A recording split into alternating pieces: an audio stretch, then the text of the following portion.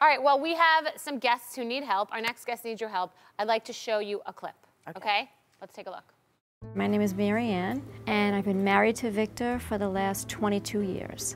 Our marriage is great. Our marriage is complicated. One of the times we were separated, I found out that he was on a dating website. Trust is very important in marriage. I'd love to know if he's being truthful with me.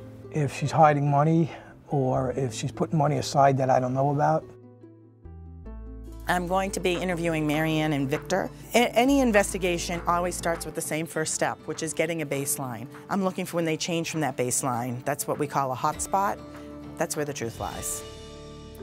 Well, when we were separated, a friend of mine had put me on a dating site, and Mary Ann had found it like 2 years into us being back together.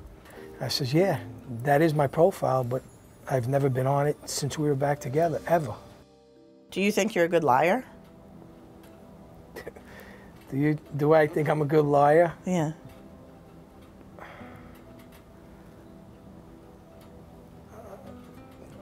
On certain things? I mean, no, I don't think I'm a good liar. Is there a secret stash of money that he's not aware of? From the money he gives me from the bills, absolutely not. I would actually be able to show him dollar for dollar what, you know, the deposits and the bills, and I have no problem. And I've done that, so. Okay. Oh, well, hi, Mary Ann. We're here with Mary Ann and Victor. So I just watched that. Janine was on before, and I think you gave us a tip last time that if you ask a question and the person answers with the question back, That's a stalling technique. That's a stalling technique? Right. So she said, do you think you're a good liar? And you said, do I think I'm a good liar? Does that mean the person's lying, or it's just a stalling technique? It's a stalling technique. It's up to me to investigate, or people at home, when you're watching, if someone repeats the question, it's a hot spot, you have to investigate. You know, it's giving them a minute to think about what they're going to say. Am I going to tell the truth? Am I going to lie? If I am going to lie, what am I going to say? But I'd love to start with Mary Ann with the money right out of the gate. You give a disclaimer, a verbal disclaimer. With the money my husband gives me, I can account dollar for dollar. That's called offering evidence before it's asked. I wasn't very specific about money. My question was, is there a hidden bank account?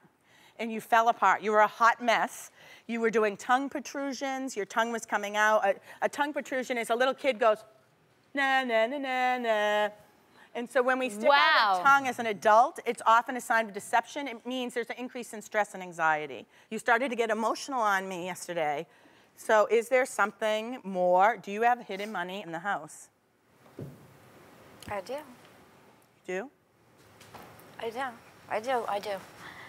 We've been separated before, and I always needed just a little bit, just in case it happened again, not to have nothing.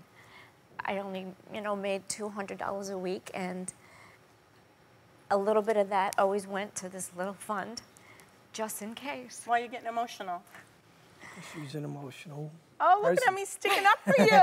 So let me ask you a question. Did you feel like you didn't want to tell him that because that means that you're not in a partnership? You don't want him to feel like that you're not committed? I knew it would be gone. I knew if I told him, there would be no money there. Why would you not allow her to have her own money?